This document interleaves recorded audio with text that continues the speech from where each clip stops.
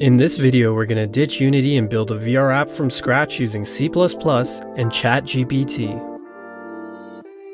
Game programming legend John Carmack, creator of Doom and Quake, is famous for creating high-performance C and C++ game engines. He once said that if you want to learn game development, you should write small games from scratch while also learning how to use a commercial game engine like Unity and Unreal. Notch, the creator of Minecraft, wrote his own game engine in Java.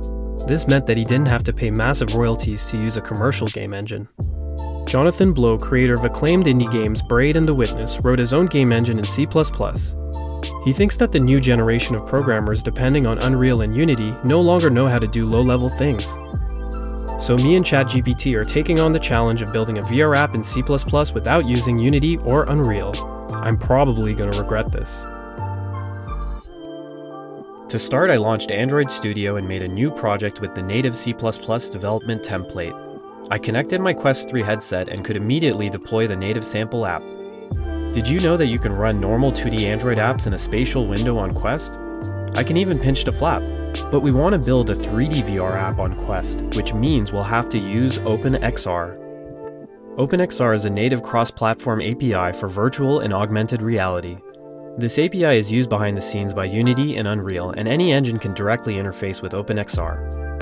ChatGPT provided the code for the OpenXR setup, and there's also some sample code on the Kronos OpenXR GitHub that we can use as a reference. After a few seg faults and some debugging in Android Studio, I was able to get the OpenXR session initialized. In VR, the app needs to render an image for the left and right eyes every single frame.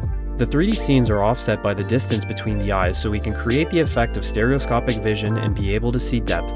The app is required to submit an OpenXR swap chain for each eye. A swap chain is an object that represents a queue of images that can be presented to the display. It's used to implement triple buffering, which can reduce tearing and improve performance. We can acquire a swap chain image at the beginning of the VR frame, modify the image, and then submit it to the system compositor as a layer for displaying on the screen. Now that we have the swap chain image to write into, we just need to use a graphics API like OpenGLES or Vulkan to actually render in 3D. OpenGLES is a classic mobile graphics API for accelerating 3D rendering using the GPU. 3D objects are broken down into triangle meshes and texture images. Programs called shaders are run on the GPU hardware. The vertex shader calculates the position of each vertex in a mesh.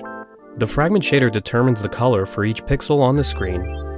Setting up OpenGLES for rendering is a bit of a pain, but ChatGPT helped along the way.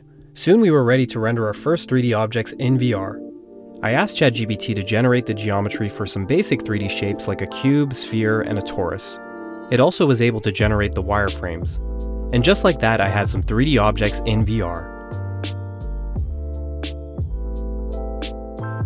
Hand tracking is supported on Quest, and we can use OpenXR to get information about the position of the hands. And OpenXR vendors can add new functionality in VR or AR using extensions. ChatGPT provided the code to use the hand tracking extension to get the position of the hand joints each frame. Once I had that, I used spheres to visualize the hand joints in VR. Adding support for AR was actually way easier than when I first tried getting AR working in Unity. The AR video feed gets added as a layer and submitted to the system compositor. The app layer 3D content gets drawn on top. We just have to make sure to clear the background to be transparent so that we can see the camera feed.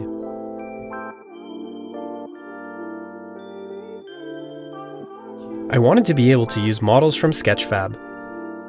Instead of spending a ton of time writing a bad C++ model loader, I decided to use a mobile-optimized open-source library called Filament that supports loading 3D models in GLTF format. Filament is a cross-platform, physically-based rendering library created by Google.